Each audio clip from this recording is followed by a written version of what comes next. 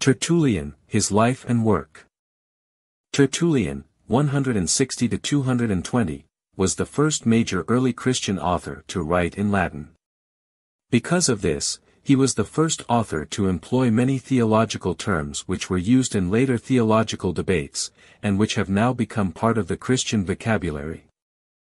He is particularly remembered as being the first author to use the word Trinity to describe the nature of the Godhead.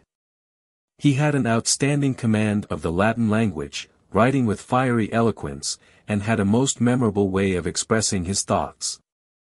He lived almost all his life in Carthage, having been born in the middle of the 2nd century into a pagan family, where he was educated as a lawyer.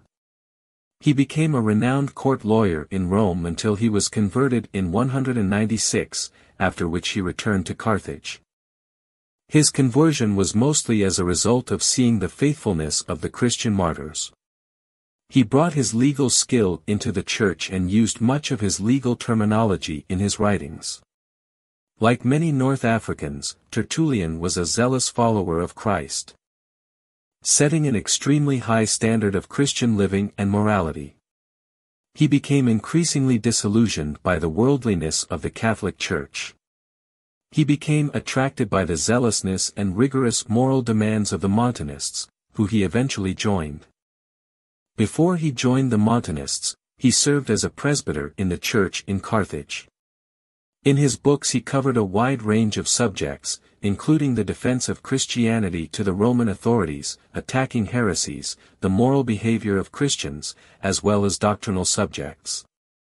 He wrote several apologetic writings, the most well-known being the Apology, which he wrote soon after his conversion. This was addressed to the Roman authorities, and using his legal arguments, he showed that only bad emperors had persecuted the Church. He also demonstrated that the laws against Christianity were illogical and that the persecution of the Church was illegal. Countering different heresies, he wrote several volumes. His Prescription of Heretics against the Gnostics was written while he was still in the Catholic Church.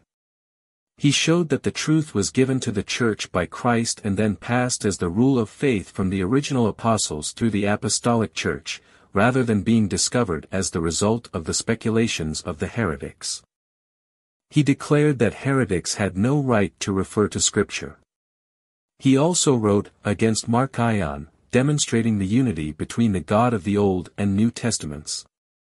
While a member of the Montanists, he wrote against Praxeas, in which he attacked modalism, accusing Praxeas of having put the Paraclete to flight, as well as crucifying the Father. In writing about baptism he criticized the baptism of infants, suggesting that baptism is best left until later in life, as only one mortal sin can be forgiven after baptism. His On the Soul is the first Christian writing on psychology.